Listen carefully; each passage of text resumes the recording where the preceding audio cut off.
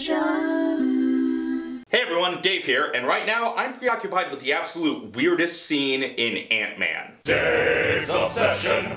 Dave's Obsession of the moment! Now, I'm not completely worn out on superhero movies yet, so I enjoyed Ant-Man for the most part.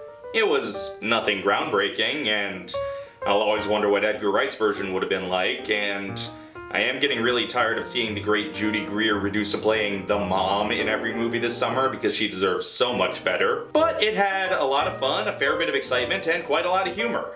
But there's one scene that's been weighing heavily on my mind ever since I saw the film. And no, it wasn't the scene where Michael Pena whistles It's a Small World, because apparently every Judy Greer is a mom movie also needs to be a theme park movie.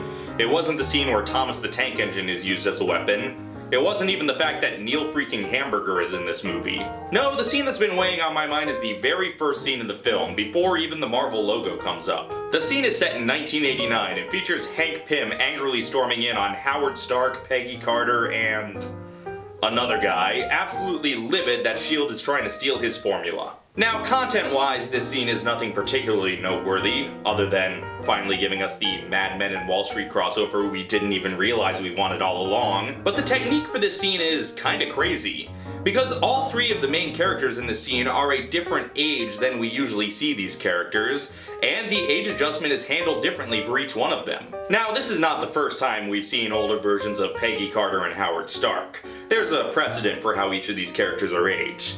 But this is the first time we've seen their older versions together, and their precedents are different.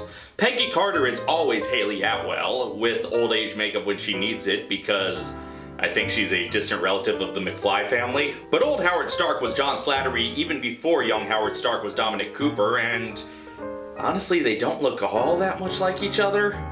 I mean, they look alike enough that I don't question it when they're in different movies, but after seeing young Hayley Atwell spend so much screen time with young Dominic Cooper as young Peggy Carter and young Howard Stark, now we're supposed to see fake old Hayley Atwell sitting next to real-age John Slattery as old Peggy Carter and old Howard Stark and just automatically buy that they have the same relationship?